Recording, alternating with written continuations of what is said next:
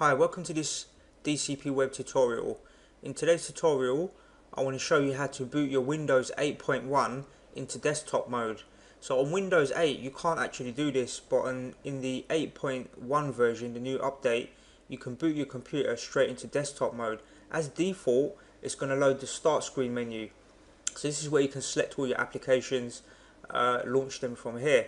So normally I leave it in this mode, but in some cases I may want to just boot straight into desktop mode if I'm doing other types of jobs on my computer, just to give me easy access to the desktop straight away when the Windows operating system loads.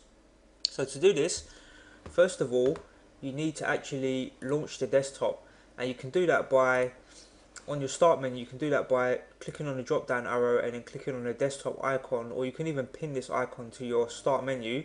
To pin it, just right click on it and then pin to start, and then you can, here's the little desktop icon, and you can then just click on this icon to get access to your desktop, or do that directly from the apps list here. Just click on the desktop icon here. So once you do that, you're going to be in your desktop mode, and it looks like your normal sort of Windows 7 desktop. There is no start menu anymore, but what you will have is this little button in the corner which will take you back to the start screen. So that's how you get access to the desktop and the start screen.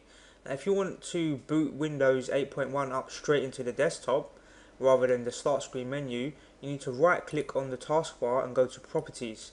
And when you go to properties, you need to go to navigation, and inside the navigation section you'll see when I sign in or close all applications on the screen, go to the desktop instead of start. So if you tick that option and then click apply and OK, the next time you load up Windows, it's going to actually load it into this desktop view, and then you can get access to your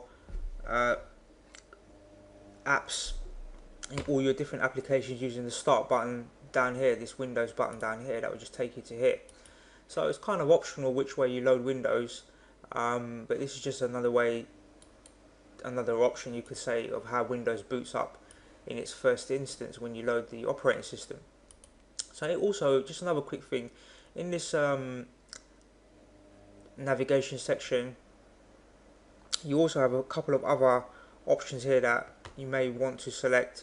This one here, it says show the app view automatically when I go to start, and if I apply this,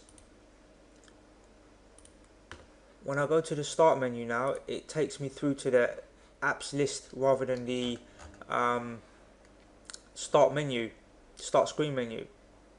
So that's just another option there that you can look at if you want to do that. I prefer to just use the standard option, which is, let's untick that,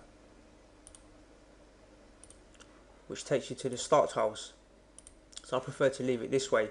So that's just a quick tutorial showing you how to boot up Windows 8.1 straight into your desktop, and I look forward to seeing you on the next tutorial.